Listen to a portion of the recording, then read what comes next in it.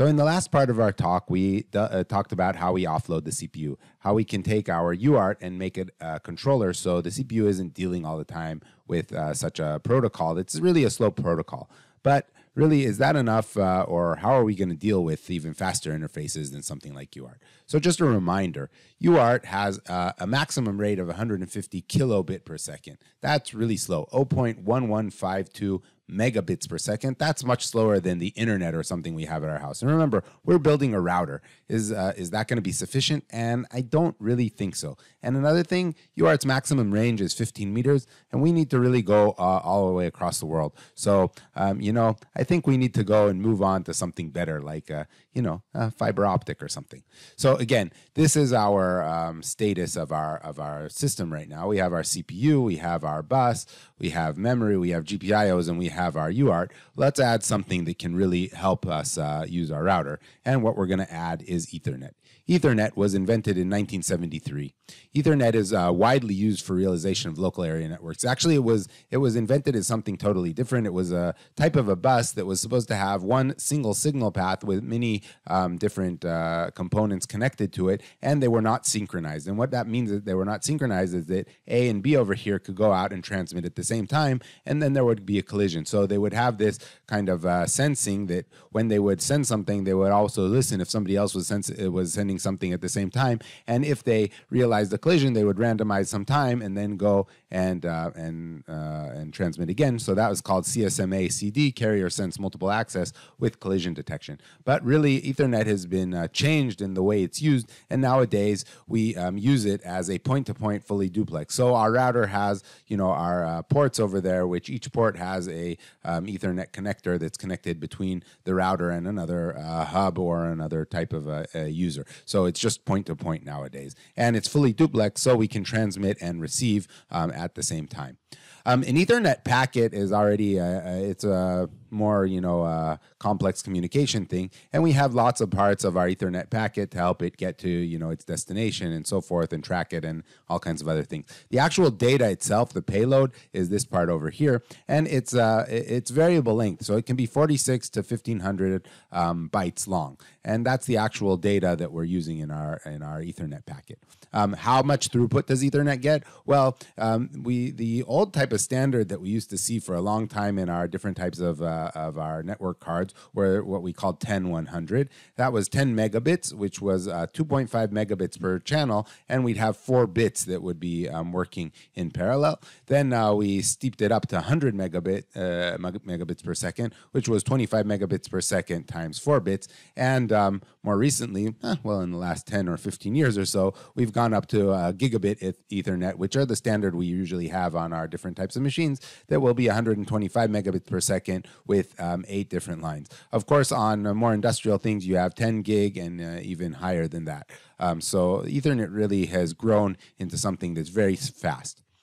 So just let's make a side note over here, because a lot of us electrical engineers somehow don't run into this in our studies, and I wanted to mention the OSI model. So the OSI model, the Open Systems Interconnection Model, defines 7 network layers, and this is the classical model that shows us how we deal with communications across different types of a system. And at the very bottom, we have the physical layer, or the PHY, and that's the electrical and physical components. So, the actual thing that's transmitting, the actual, electrons that are flying from side to side between communications and how we deal with them. So that's the PHY. Often PHYs on different types of chips, they're going to be like a big analog block that's going to deal with the high-speed communication. Then we go up to the data link layer, which takes care of reliable data transport. So it's a peer-to-peer communication across a single physical layer. And really, that's where Ethernet is kind of dealing with. On top of that, we have our network and our transport layer. So that's like our TCP/IP or something that internet usually works on. So the network layer is basic routing over the link, and the transport layer ensures that data is delivered in the proper order and without errors across multiple links. And above that, the 3 top layers, session, presentation, and application, they're kind of all condensed into one nowadays. There would be the application, layer there, what our user interface and so forth is going to be. So really, Ethernet, as we said, it's at the bottom layers. It's talking about the data link layer mainly, and the PHY that connects to the I/O ports. So looking at Ethernet again, it was originally this thing that had one single bus. It was non-synchronized and you had to deal with collisions. But nowadays, really, it's a point-to-point type of a thing that goes through some sort of router, if it's wireless or wired or something else. And if we have two endpoints that are communicating with each other through the whole OZ model, so a router is going to be, kind of a bridge that's going to be taking communication from one side and linking it to the other side in order to send really something from my internet browser or whatever to somebody else's internet browser or something like that. So that's what our Ethernet's going to be. And Ethernet has this long type of a package, and inside the package, the most important thing is the data over here. This is going to be between like 46 and 1500 bytes. And as Bud Lightyear says, Ethernet ports are everywhere, because really Ethernet has taken over the world as the standard for most of these types of communication. It's way gone past this original, single non-synchronized type of thing to really being used in our everyday life all the time and being the backbone of the internet.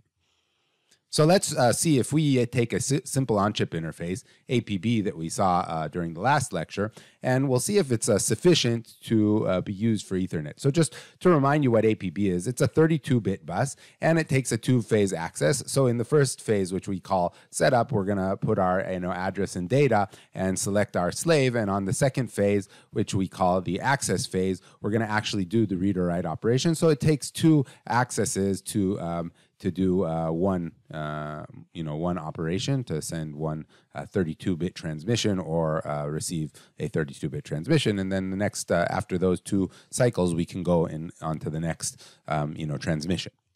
So is APB sufficient? And let's go and calculate that again.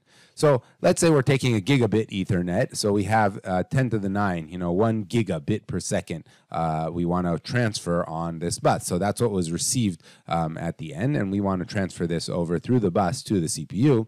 Okay, so our transfer width is 32 bits on our APB, and it takes us 2 cycles for one transfer. So essentially, we're actually getting 16 bits per transfer in practice. With our 100 megahertz clock, what that means is that our throughput is going to be 100 megahertz, times 16. We're going to get 1.6 gigabits per second. And is that good? Well, it's higher than 10.9, 1.6 times 10.9. So it seems that our APB is sufficient to transfer over our, gigabit Ethernet all the way to our CPU. But don't forget, we said that Ethernet is full duplex. So actually the throughput is, 2 gigabit per second. And so our APB is not sufficient in any way. We really don't want to take up the entire bandwidth of our APB and be working on the limits. So really APB is not sufficient to deal with Ethernet. How can we deal with that? We can take our transfer width and make it bigger, transfer more than 32 bits on one transfer. And we can also reduce this APB rate, make it smaller than 2, so we can get our our full transfer width in each cycle. So we already showed the kind of solution to that, and that's a higher performance bus, and that was AHB. So we used wider buses. We can take, for example, a 64-bit bus. And the other thing is we can pipeline the address and the access phases, and that will give us double the throughput. So we see here that while we do the addressing phase and then the access phase on the next cycle, while we're doing the access phase, we can already pipeline and overlap the next addressing phase. So we'll already get it on the next cycle, and we get a full, 1 cycle per transmission type of throughput. It also supports bursts, which can also really do things much better and faster. So we took our whole thing and we added AHB here in the middle instead of our APB, and we have our Ethernet controller that's going to be dealing with all the transmission, and now it's going to be sending it through the AHB to the CPU, and we want to ask, is APB enough? And so we'll go back to our little math pad over here, and now we just remember that our Ethernet rate is 2 gigabits per second. Our AHB transfer width, we boosted up to a whopping 64 bits. And our rate is 1 cycle per transfer, which we got through pipelining. With our 100 megahertz clock, we get a 6.4 gigabit per second throughput, and that is plenty sufficient to deal with our 2 gigabit Ethernet rate. Is it? Well, we forgot to ask an important question. What about the CPU?